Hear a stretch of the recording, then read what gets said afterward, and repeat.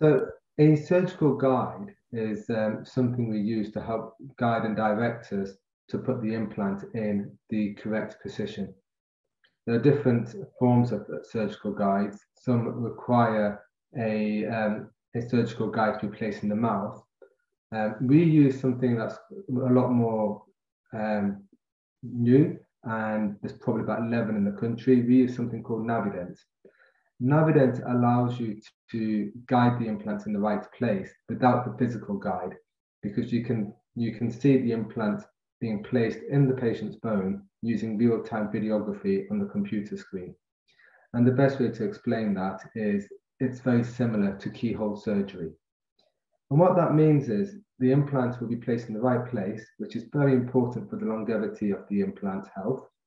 It means the surgery is minimally invasive, which is far nicer for the patient, and the healing is quicker. And thirdly, the recovery for the patient is a lot quicker as well. So Navident is something we've been using for a few years now, and we find it's a great asset to our dental implants clinic.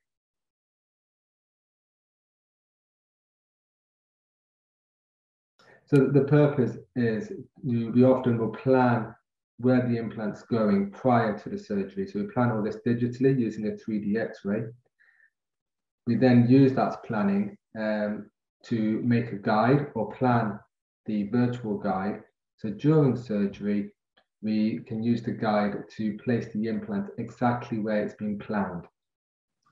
This means that we don't have to do major surgery to expose the bone fully, and it means that we get the implant in the best place for the long-term health of the implant.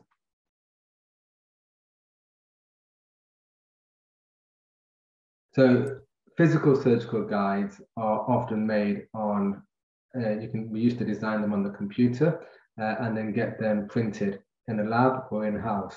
However, for the last few years, we've not been using physical guides. We use Navident, which is a real-time videography virtual guide.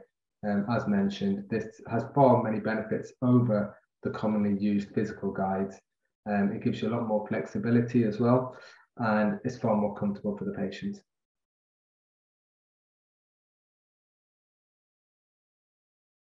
Not really. I mean, yeah, the important thing about the implant planning and surgical guide is all in the planning.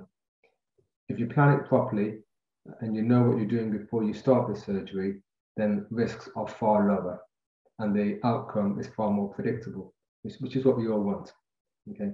The only risk is if you're fully reliant on a guide without good previous experience of doing surgery without a guide. So, we use a guide to direct us, but we still need knowledge and experience to know that where we're going is correct.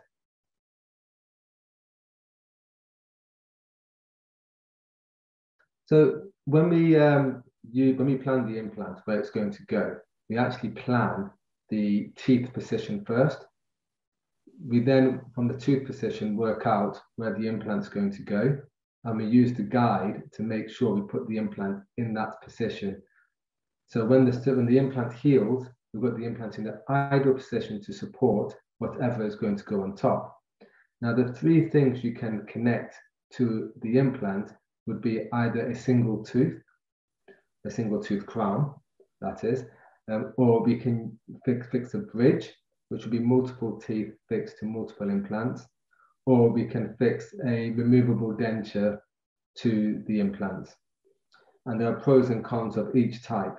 But the important thing, especially when you're placing multiple implants, is that you get the implants nice and parallel. So when it comes to restoring them with teeth, things can be done accurately and done in a way that you're left with a prosthesis that not only looks good, but is easy to clean as well.